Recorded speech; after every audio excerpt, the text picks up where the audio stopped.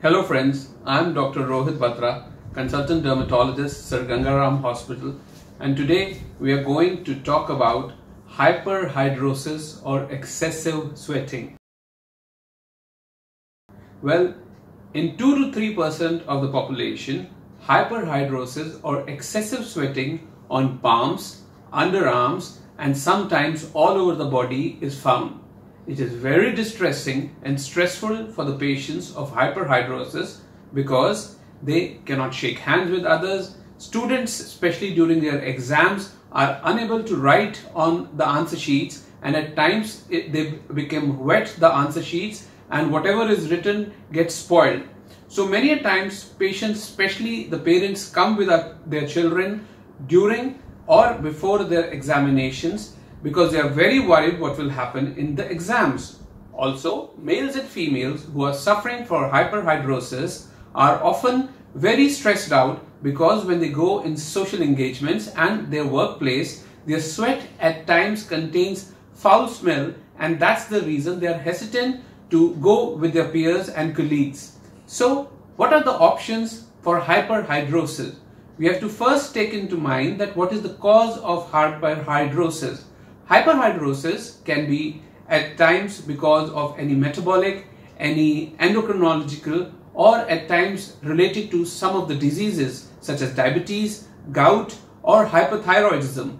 Depending upon what is the cause, at times when we treat the cause, hyperhidrosis can be managed, but when the cause is not there and we have to treat hyperhidrosis, we are left with options such as some topical solutions containing some antiperspirants like aluminum hydroxide or iron tophoresis, where a mild electric current is passed through palms and soles in palmoplantar hyperhidrosis, which is repeated 2 to 3 times in a week, and the patient's sweat starts to decrease as less as 2 to 3 weeks. And when given for long duration of times, many people get wonderful and beautiful results. Botox or botulinum toxin A is another modality which can be used for hyperhidrosis on palms, soles, and underarm area.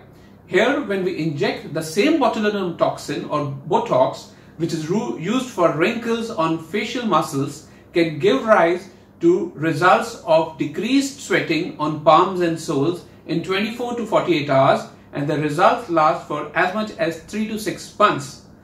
Another option is some oral medications, which are the anticholinergic drugs, which when given to patients of hyperhidrosis under medical guidance can give wonderful results and can control sweating or hyperhidrosis in many of our patients.